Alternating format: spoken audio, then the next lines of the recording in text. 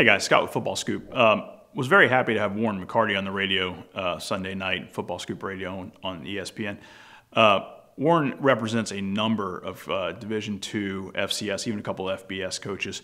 He's the type of guy who will take anyone's call, give him his thoughts. He's very open, very honest, very transparent. I find he's been very helpful to a number of young coaches who I've heard back from. Warren's with MPIF. My passion is football. It's what the guy loves to do. It's a good listen. Have a listen to what we spoke about on Football Scoop Radio this weekend. Warren, how are you, buddy? Man, I'm good, guys. I appreciate you having me on. So, Warren McCarty, I put out the call on Twitter this week saying, hey guys, hey coaches, I'm going to have a couple agents on the radio this weekend, educate everybody about how some things happen. I had a number of guys reach out and say, you got to get Warren on. He does more for guys perhaps at the FCS D2 level than almost anybody else in the country. So, very happy to have you on and appreciate you taking time. Oh, I'm definitely honored. I appreciate it. So, Warren, we, Football Scoop, I probably field a question a day, 5 questions a week, something like that, from coaches saying, do I need an agent? When should I be thinking about an agent? What do they really do? Talk to me about guys, and I want to focus on guys that, say Division II, FCS level, and FBS position coaches. At what point in their career do you feel like they need representation, and what services are you explaining to them, when you have that introductory conversation? Well, here's the thing. When a coach has his feet wet and he's coached a couple of seasons and realizes, okay, this is for sure what I want to do as a career, right? Because a couple, the dudes get done playing or what have you, and then they decide they want to get into coaching, and then they GA for 2 years and realize, oh my God, this sucks. I'll go sell insurance or, I'll go into corporate America. But once dudes have done their GA thing and maybe coached at a low level and realize that they still want it and that they want to be, Scott used this term a lot, upwardly mobile, that they want to climb and make money and coach at the highest level possible, that's the point in time when they need to hire an agent. Now, it's not, you don't just, go Google Jimmy Sexton and find his office number, if you've GA'd at a D2 school for 2 years. But you do have to find somebody that's going to help you build your network. And in this business, when I started in it, was definitely naive in thinking it was truly about just being a good ball coach. And frankly, right or wrong, that's the last thing that generally comes up in this whole process is how good of a coach the guy actually is. It's much more about ability to recruit, ability to wear different hats, computer skills, people skills, social media skills, who he knows, where he's from, where he played. Those types of things matter.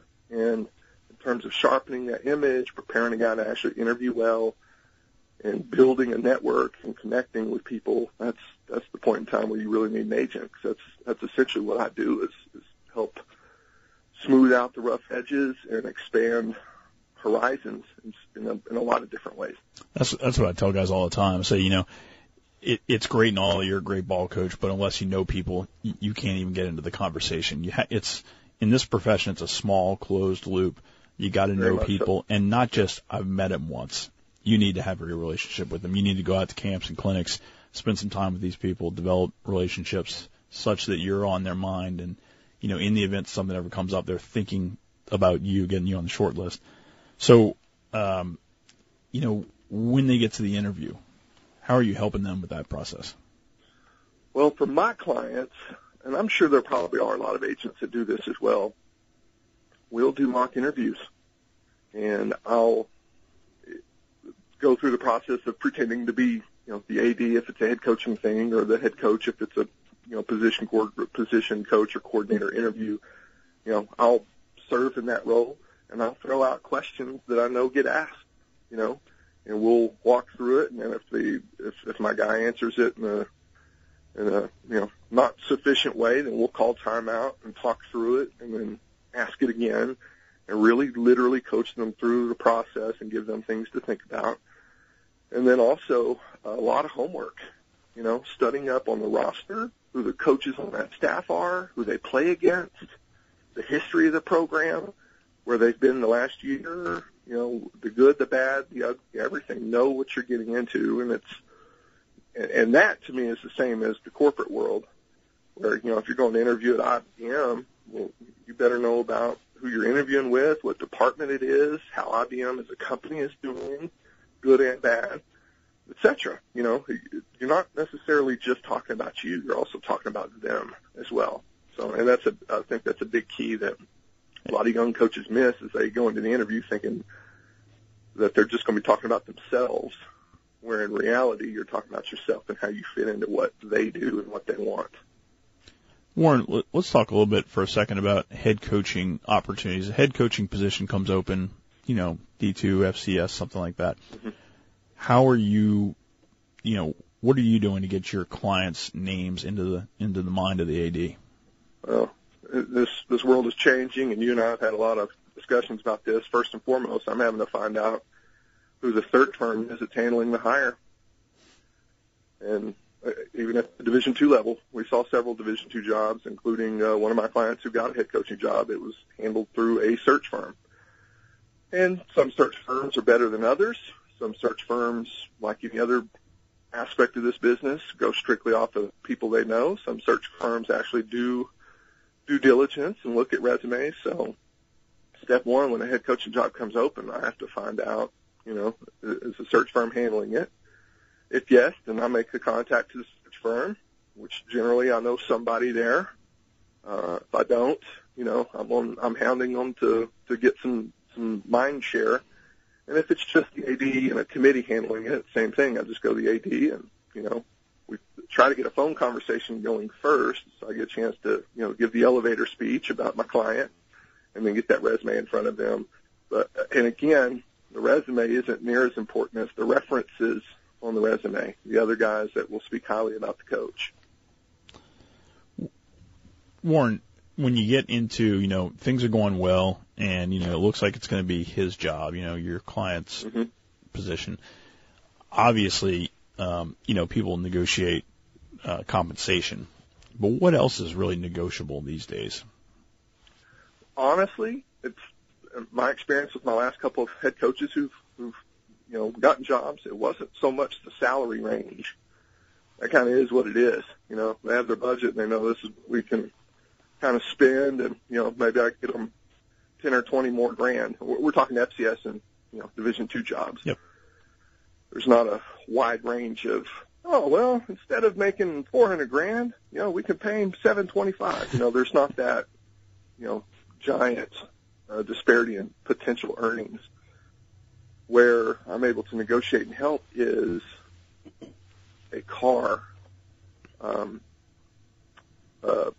of a timeshare for vacation time during the summer, which is so important.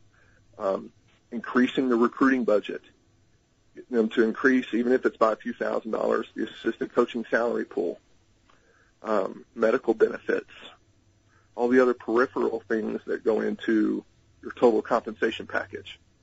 Honestly, it's been a lot less about what that actual salary is versus the other perks, so to speak, of the job. And those things matter, having a car payment versus, 2 car payments for your family versus just one, because you got, a vehicle provided by the school. That's a dollar figure in savings, honestly. And then, in terms of being able to be a head coach, the next thing that you got to talk about is, can I retain staff, or can I pay to have a good staff or a better staff than I'm inheriting? And that comes down to money, and that's where a lot of times the salary pool can be negotiated a little more. There's means and ways to find a few extra bucks. I would echo that, Warren. I hear that from guys all the time, that, Scott, I practically didn't negotiate my salary at all. Whatever they said, I was fine with that. It's so much money. Coaches, head coaches' salaries are so high these days that whatever they offer you is probably fair. Where I got the job, or where I felt like the job wasn't appropriate for me to take, was in what they said in response to my request for the salary pool for assistants. Correct. And control over who I can hire and who I can't fire and things like that. That's what coaches want these days. They want to know that they can build a staff that they can win with. Absolutely. And just like your quarterback, You can be the best quarterback in America. If you have a terrible O-line, things aren't going to go well for you. Well, the same thing for a head coach. You can be the best head ball coach and CEO in America, but if you don't have a competent staff or a happy staff, things are going to be bad. That's crucial to success. And I think that's, and kind of on a sidebar here, when I'm preparing guys to be a head coach or I've got them as a candidate for a job, that's also one thing we do is we go get our staff put together on paper prior to that interview. So if that question comes up, you know who you'd want to hire. Yes, I've got my OC, I've got my DC, I know who my quarterback's coach is, et cetera, et cetera, et cetera. You get your guys lined up prior to that interview. Warren McCarty is our guest on Football Scoop here. When you talk about guys wanting to be upwardly mobile, how do you balance guys still pursuing those promotions and better jobs while also not being someone who neglects the job that they currently have, or maybe establishes themselves as a reputation as someone who doesn't want to be in a certain place? That is a phenomenal question, and it's something that I talk about with my clients all the time. That's my job. Your job is to coach and to network. My job is to be thinking about your next job. My job is to be working behind the scenes to get you to your next rung on the ladder, so to speak. You coach, you network, you handle your business. My job is to be thinking about your next job. And as long as, for coaches out there, as long as they get that let your agent handle those types of things, the big picture stuff. You focus on your day-to-day, and you focus on building your coaching network, like Scott was talking about, at clinics, at AFCA, at, just picking up the phone and calling 10 coaches a week to pick their brain on some X's and O's. That's a great way to start a relationship. But that should be your agent's job, is to be thinking about your next job, in my opinion. So, Warren, obviously, November, December, January, February, when guys are actually renegotiating contracts and things like that, I know you guys are actively involved with that stuff. Mm-hmm. But what about the other 8, 9, 10 months of the year? What are you agents doing for your clients at that time? At that time, for some of my guys, I'm trying to line up speaking engagements, either at high school coaching clinics, at Glazer, at Nike, at what have you. Again, kind of building their brand, building their name, building their reputation, and giving them opportunities to go network with guys. And then honestly, and I don't think he'll mind me throwing his name out there, I'm on the phone with guys like Pete Limbo at Ball State, who are very much willing to talk to coaches that they don't know. Just 30 minutes talking at some X's and O's, letting a young guy pick their brain. Those are the D1 head coaches that I'm on the phone with throughout the spring. Setting up some time for my guys to go clinic with them, setting them up to go watch spring ball for a day or two. Because, again, it's mind share, and it's an opportunity for my guys to learn and also be seen and kind of start building their network that way. Face-to-face is so big. That's pretty much, during those other 8 or 9 months, I'm thinking about networking. Warren, if a coach wanted to get in touch with you, what's the best way? Just hit me up on the website, MPIFcoaching.com, and also gives them an opportunity to see the other coaches that I represent. As you know, in this business, there's 6 degrees of separation. There's probably not a coach in America that doesn't somehow, some way know one of the guys in college or the NFL that I represent. And then, of course, my cell phone and email address and everything's on the website. So MPIFcoaching.com. Warren's one of the good guys out there. He's willing to take time to talk to any coach out there, give you very straight up, honest advice, whether something makes sense to him or not. And, it's the old, does this make sense? If it doesn't make sense, then let's not do it. He's one of the guys that will tell you this isn't the right move for you. Don't jump now. I hear that from coaches all the time. I respect what you do, buddy. Absolutely. And, if you think about it from the perspective of, okay, my coaching career is going to be a book. What's going to be the next chapter? You want to avoid as many bad chapters as possible, right? You want them to be good chapters, and again, upwardly mobile chapters. And jumping ship is not always the best thing, and as is the case in so many things in life, grass isn't always greener either. So, but yeah, whether I'm representing a guy or not, love talking to coaches, and just I'm definitely always open to letting guys bounce stuff off of me, whether I'm their agent or not.